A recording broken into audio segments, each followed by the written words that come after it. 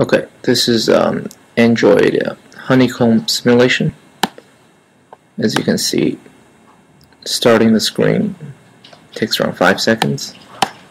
Every time you flip a screen, it takes about 5 seconds. Let's count.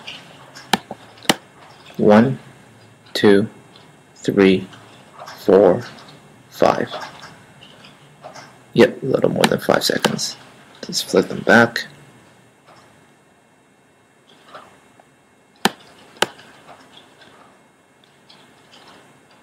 Open up some very simple app.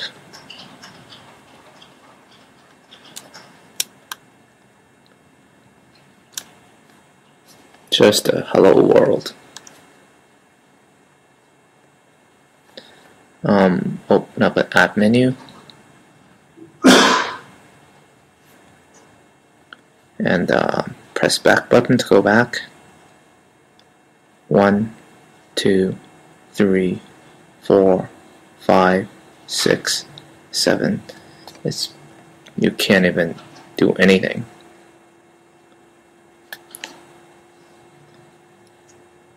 So let's just give you examples of showing that the emulator simply cannot support usage for development.